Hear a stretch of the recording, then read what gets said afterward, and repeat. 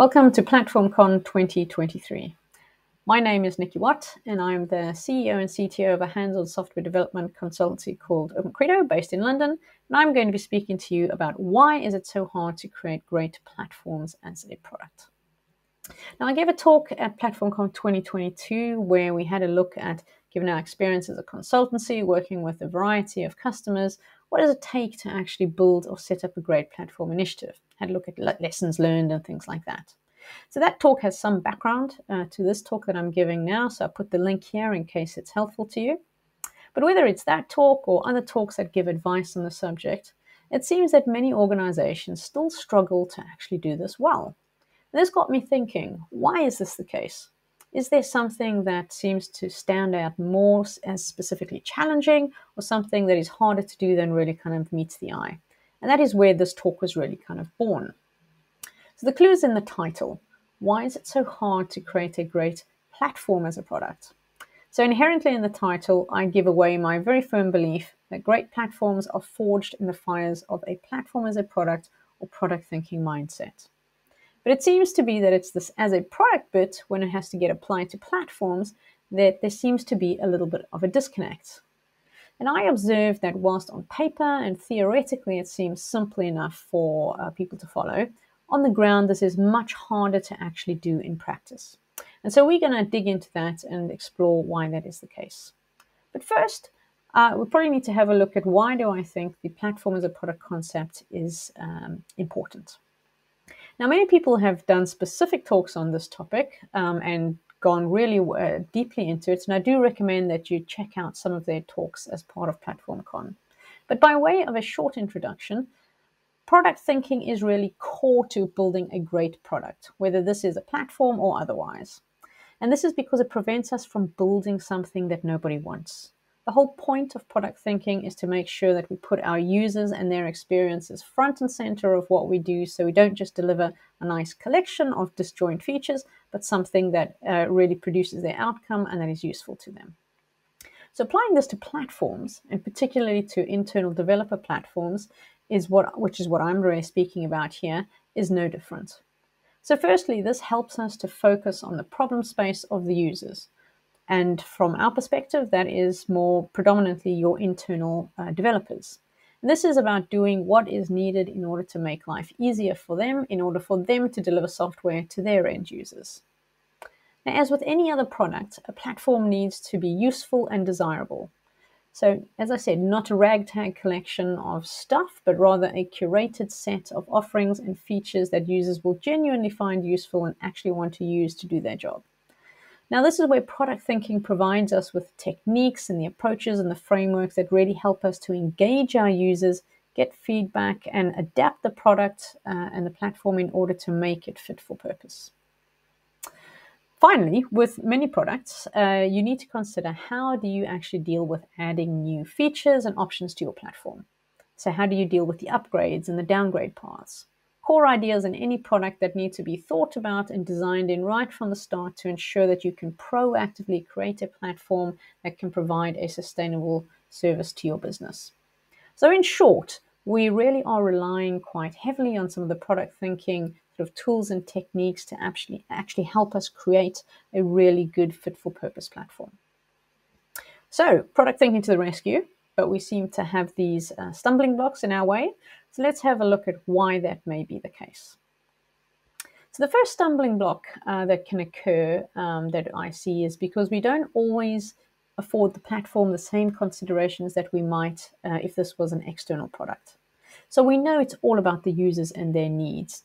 But because our users are internal, we sometimes have a tendency to think that we have a better inside track into what they're actually thinking, what they want, and maybe we can just short circuit some of the sort of user interaction stuff and just get there a little bit quicker. Now, taking internal consumers for granted is not necessarily something that is done intentionally, but assumptions are made about them. And this includes things like their level of ability. So you might say, well, they're developers. I'm a developer. They should know how to configure a YAML file. So I'm sure it's okay if we just provide that as an interface for the system. You might also think that you know what's best for them in terms of best practice for CI/CD, and then impose that on them as the way to do things. Also, they are a very captive audience. They can't really go anywhere. And so there's an assumption on their willingness to just accept whatever is put in front of them because, as I said, they can't really say no sometimes. And this can happen in the case where maybe features are not quite ready yet, but they're pushed out anyway because, well, they're just internal users and it's not really going to make that much of a difference. They can always help us to, make it better. Now, you generally wouldn't or you shouldn't make such assumptions about external users when employing product thinking. Rather, you would expressly ask them and conduct surveys to find out what is required in order to tailor the interface and the approach to what they actually need. Now, in addition to this, because most platform teams don't actually ship an actual product to the end users, they are sometimes treated as a cost center. And this treating the platform as a cost center or the product as a cost center can actually cause problems if it's not recognized. So this can manifest where the initiative is run more like a project, where it's focused on delivering like very specific features on time and to a budget, but not really what we're looking for here is more of the product thinking where we have roadmaps and we have ways of interacting with users and getting feedback and having this whole kind of loop.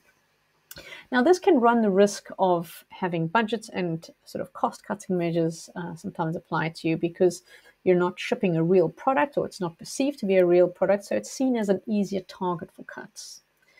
Now, an example of this might be where if you were an external team, you might say, well, it's feasible enough for us to have a marketing team or a support team that is really kind of out there and helping users to onboard onto our product and use it properly. But if you then ask for something like a dedicated evangelist sort of role or these type of positions, you might find that they're deprioritized as sort of surplus requirements because, well, it's not necessarily seen as it's not a proper product. So the antidote to this, however, is if you are trying to do this and to try and change the perception of leadership, if you are in this particular bind, is to try and market the value of the platform as either a revenue or a faster to market enabler. And this can be done by suggesting the use of metrics. So, for example, if you might suggest that let's have a look, how fast does it take for a new team to onboard a new product and get it to market without the platform and with the platform. And this can be used to actually drive and provide evidence for the fact that actually the platform really does provide end usage to the end users and to the business. Now, the second stumbling block can come across because we often insist on making our platforms mandatory. So if you look at other successful products out there, no one forces you to buy an Apple phone or to use AWS services. You generally do so because you've decided it's worth it. Now, product thinking understands this and gears the techniques and the approaches to try and build in specific opportunities to solicit regular feedback from users to actually improve, adapt, and make it a more attractive proposition as you kind of go along. And this needs to happen with the platform as well. The problem is that if you make the platform mandatory, you actually close off some of these feedback loops. Whilst an optional approach invites more discussion and innovation because it actually gets you much closer to something that is built for fit for purpose. So if feedback is not provided, well, feedback is often not provided because people will think, well, if it's mandatory, why would I might not sort of bother giving feedback because it doesn't matter anyway. It's not critical and they're not necessarily going to do something about it because they've decided how they're going to do it in any case. So optional is really the way to go. But why does it happen that we try to make the platform mandatory? Sometimes I would say this mandatoriness comes because there's a pressure to actually use the platform for purely regulatory or security compliance. Now, don't get me wrong, I'm not at all saying that this is not can't be a feature of the platform or that it can't be used to achieve this. But when it becomes the driving force behind things, then the focus shifts off of what the user needs and more onto how can we get them to actually comply with the least amount of fuss.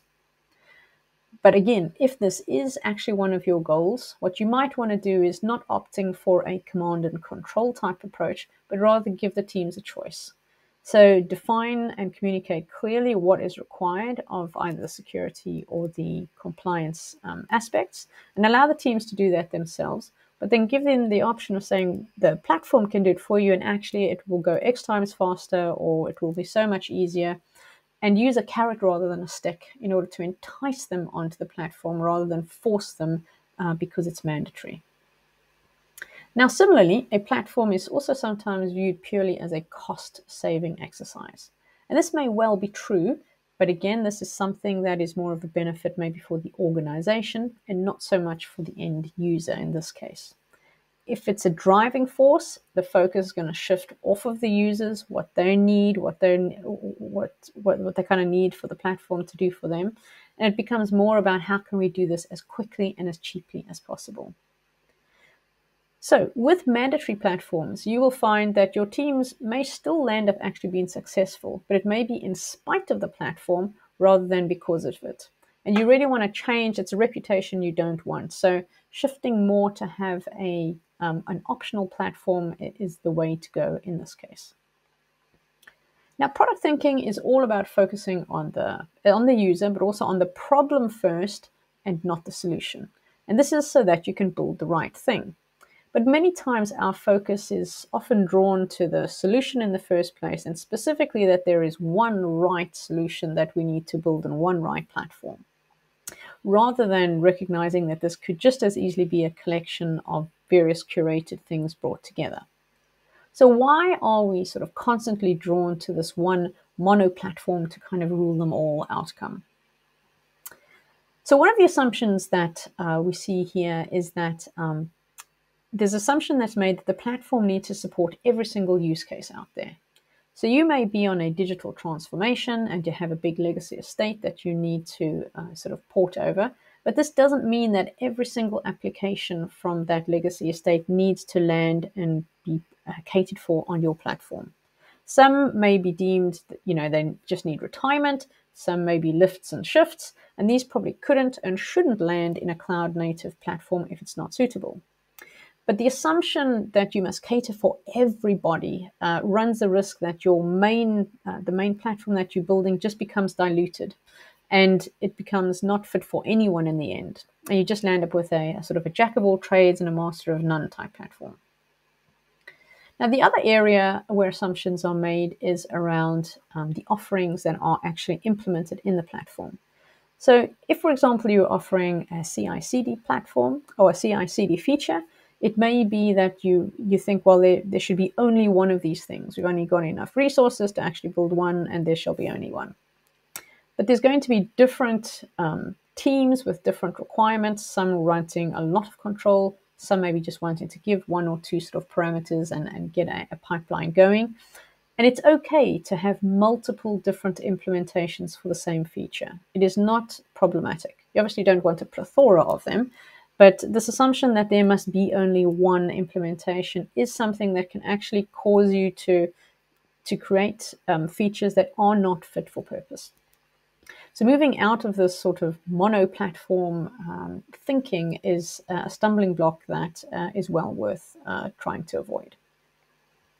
Fourthly, some of the challenges can occur because of how we actually put our teams together to tackle building the right product.